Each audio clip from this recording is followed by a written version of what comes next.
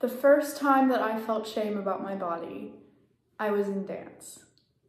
I remember wearing a black leotard and nude tights, and I remember hating both of them, but it was worth it because I loved to dance.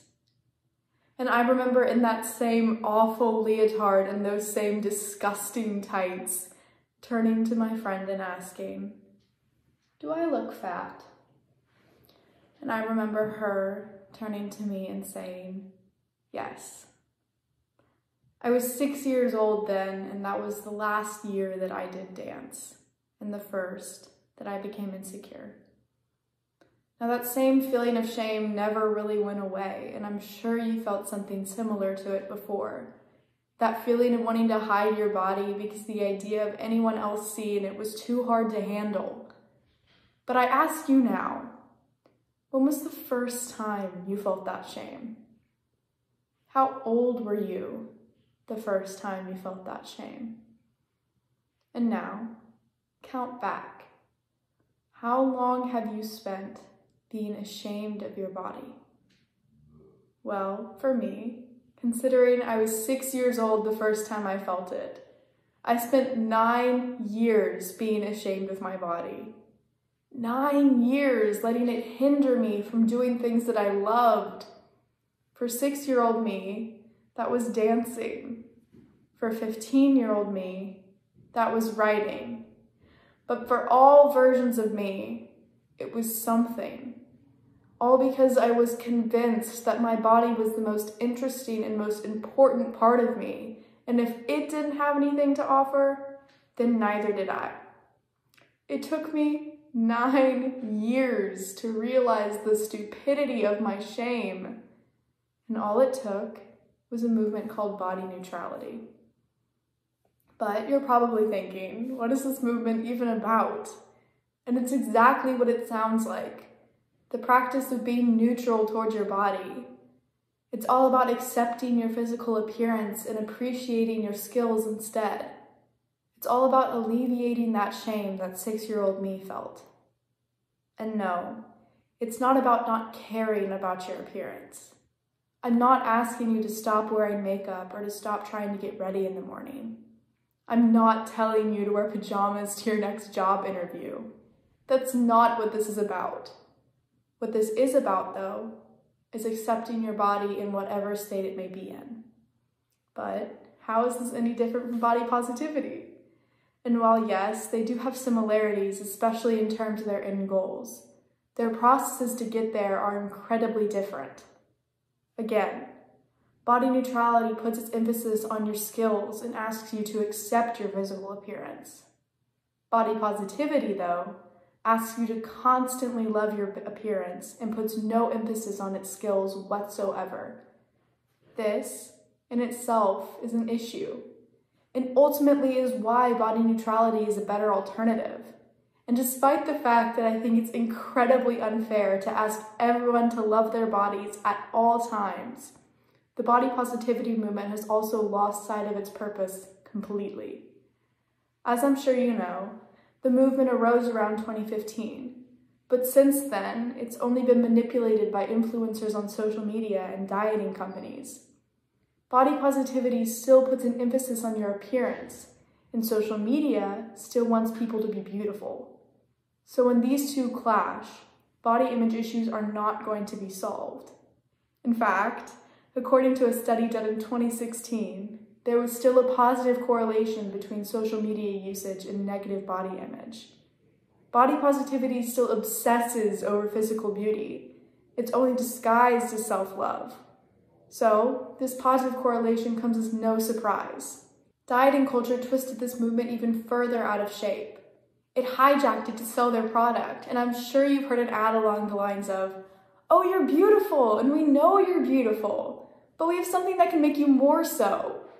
It only costs about $200 a month." These types of ads convince the audience that the company is on their side, all while contradicting the ideal that they're supposedly supporting. And listen, I'm not saying that all dieting is bad. When it's recommended by a doctor or when it's done for health reasons. The diets that are bad, though, are fad diets. Diets like keto and intermittent fasting that are aimed towards young people. Those are the issue. And what's more is that they don't even work. According to one study done on obese people in these fad diets, 83% of them gained back more weight than they had lost in 2 years since participating in the diet. So they literally don't work, plain and simple. But the industry has so contorted the body positivity movement to an extreme extent, and by this point, it's lost all value. Further than this though, any emphasis on your appearance has the potential to induce that same shame that I felt for 9 years. Body positivity has this. Body neutrality does not. But why am I, some random 17-year-old girl, coming up here and telling you how to view your body? Why should you care about what I have to say? Well, as a 17-year-old girl, especially one who is and never has been small, I have a lot of experience with this kind of thing.